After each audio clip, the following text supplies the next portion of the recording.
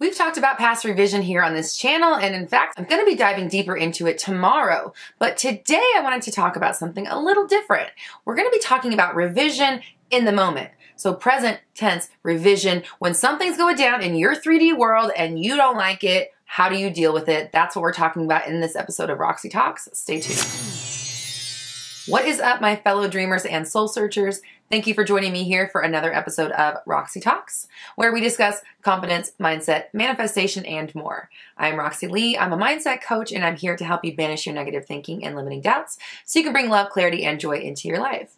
If you'd like to sign up for one-on-one coaching and we can discuss your specific issue, you can sign up for one-on-one coaching at roxytalks.com. And of course, that link is in the description below.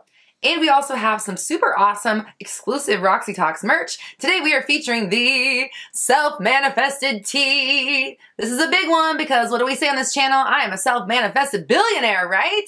This one's got self-manifested on the front and Roxy Talks logo on the back, of course. You can get this in hoodie form, t-shirt, coffee mug, phone case, you name it. You can get it in the shelf below in this video here on YouTube and of course at roxytalks.com. Click the shop tab. Now this concept is really exciting for me, this current moment revision, because this is kind of like the answer to all of it, right? If you're doing the process, if you're on top of it, if you're paying attention to what's going on in your mind, you're only allowing thoughts in that align with where you're going, and you're not letting the 3D world affect you, this little trick is going to be very important for you and very helpful because we're going to discover exactly the moment where we have control over what happens in our world and how to not let the 3D world affect us. Now, before we get into it, make sure you hit the subscribe button and click the notification bell so you never miss an update. And if you're feeling generous, please like and share. That helps us reach as many people as possible, and everyone deserves to know that they are in complete control of their reality. So during my sessions this week, I stumbled upon this idea. I was thinking about the belief by today's most forward-thinking minds in science, Neil deGrasse Tyson, David Wilcock, people like this, who are speaking out these days about what's happening on our planet. And the common notion amongst all of the smartest people of today is that we are living in some sort of virtual reality machine. It's a holographic universe. It's a simulation. It's a computer game. It's a video game. This is the most current belief from the scientists of our day. This is the most up-to-the-minute idea that they have about what we might be experiencing here on Earth. And this kind of explains why we're able to manipulate what's going on here with our minds. Because if this is some sort of simulation or computer game or whatever, we do have control. We are all holding a controller, right? So we have the opportunity to make things happen on this planet. And our controller essentially is this piece of meat inside of our skull. Potentially, right? That's what we think, right? But I have a new way of thinking about this for you. This one might get a little weird. I apologize. This is brand new. Remember, we are just trying to figure out what is going on this planet, and I'm sharing that with you, okay? So if this realm is kind of like a computer game or something like that, then Earth is kind of like a 3D printer, right? Or things are being 3D printed constantly here. And this world is replicated in every moment. And our 3D printer, our Earth, is just print, print, print, print, print. It's constantly printing, constantly printing, constantly printing. It never stops printing, okay? And each one of us, every single human being, is part of that printing process because all of us are printing, printing, printing, printing, printing in every single moment, right?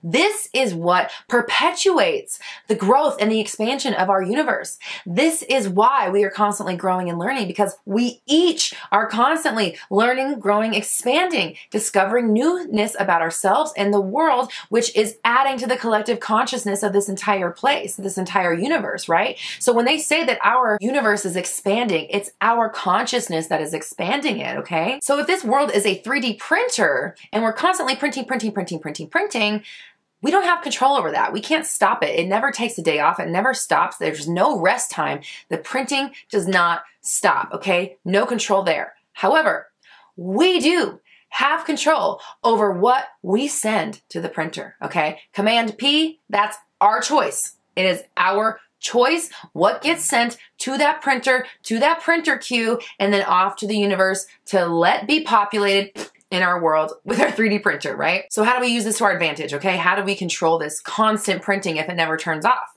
Well, the obvious answer is we just pay attention to what we're printing, right? What the hell does that mean?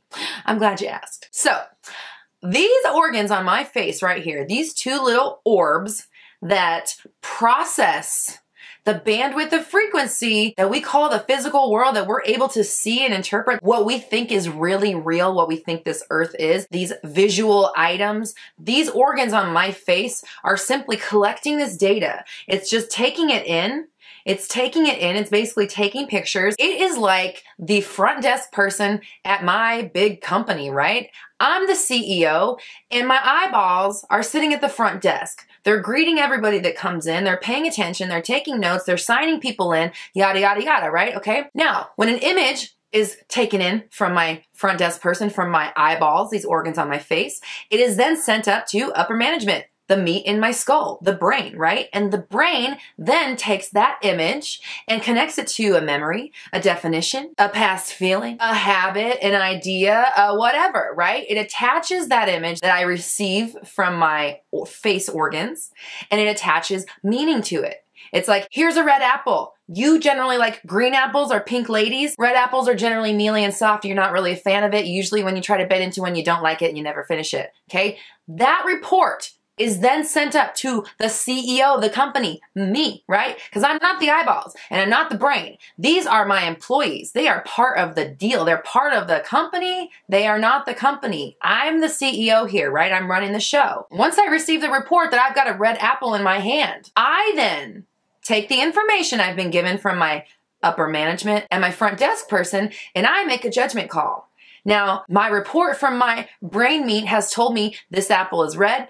I don't generally like these. They're not crunchy enough for my taste. And if I eat it, I probably will not finish it, right? So I have a choice in that moment, whether or not I decide to eat that apple. And guess what? I'm probably not going to, just because my brain's right. It did send me an accurate report. However, from this point forward, I have the decision of whether or not I get pissed off that this apple is red. How could my lunch be packed with a red apple? Like, I don't like those. Why is this here? Why is this in my reality? I don't like red apples. What the hell is it doing here? This isn't fair. I've been doing everything I can to manifest anything but red apples, and yet red apples just keep showing up. Or I could say, a red apple, gross, bye, right? Which one do you think is a little more productive? Now here's the kicker. That right there, the moment that I attach judgment to whatever it is I'm seeing, whatever it is I've just been given a report about, that moment is when I push Command P. That's when I send my interpretation of this report to my parent company. And who's my parent company? The subconscious, right? And it sends it off to the printer queue, and once it's up there, it might get printed out. I have no control over something once I send it to the printer. Once it's gone to the queue, out of my hands, right? Not my job. Now, if I had taken the opportunity to get super offended at that red apple and be pissed that someone would think that I would dare put a red apple in these lips, no, oh my God, how dare you? If I get offended, I'm adding momentum, I'm adding weight, I'm adding emotion, I'm adding lots of ideas. I'm billowing on things that I don't like. And that is going to what? Command P, send it to the universe. Hey, more of this, more of this, more of this, because I'm impressing upon it. I'm attaching, I'm adding judgment. I'm making it a big deal. It's becoming something to me, right? If I take that red apple and I just say, no, I veto it and I get that thing off my desk because I don't really want to have anything to do with it. I'm not sending that apple to the printer, okay? We send things to the printer by what we focus on, the way we attach meaning to something. If I don't give that apple a second look, whatever.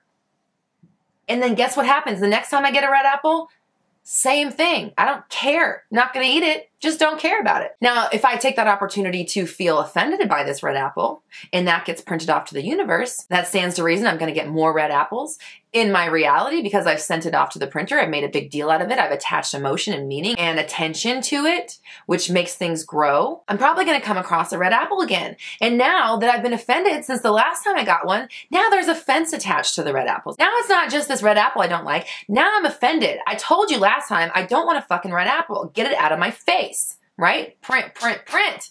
We're printing, we're printing. I'm not taking my job as CEO serious enough because I have the opportunity to say, I don't care. Next. You know what? I'm going to rewrite this report and I'm going to say, instead of a red apple, this is the most delicious, crispy, juicy, pink lady apple I have ever tasted. Thank you, universe. Now I'm going to print that. Now that's going to get sent off to the printer, right? because I'm attaching weight and meaning and attention to it. Yeah, hell yeah, this was the most delicious pink lady apple I've ever had. Send it off. And now I've got a pink lady apple waiting in my queue. What?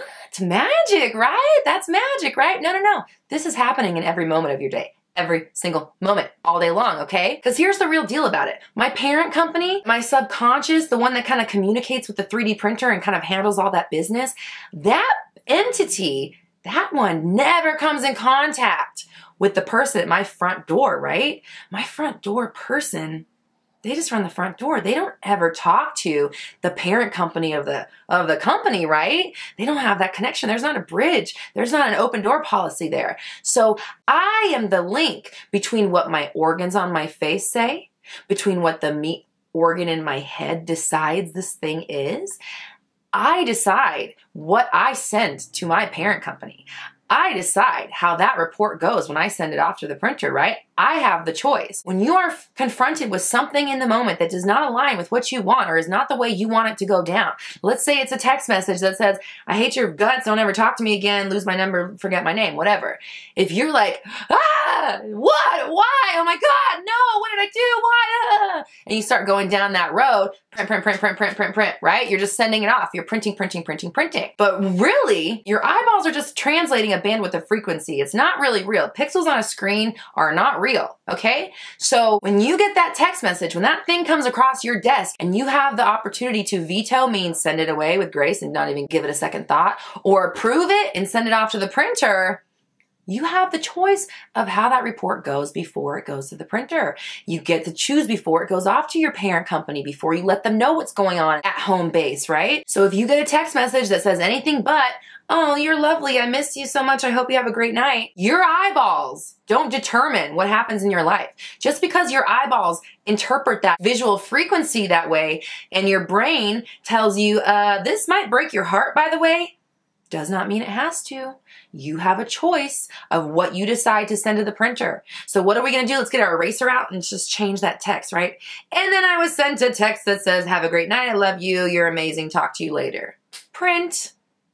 Because guess what? Parent company never talks to the person at the front desk. The subconscious doesn't have the eyeballs. I got the eyeballs. I'm controlling them. And they, again, they don't dictate what goes on in my life. They don't do anything except give me reports.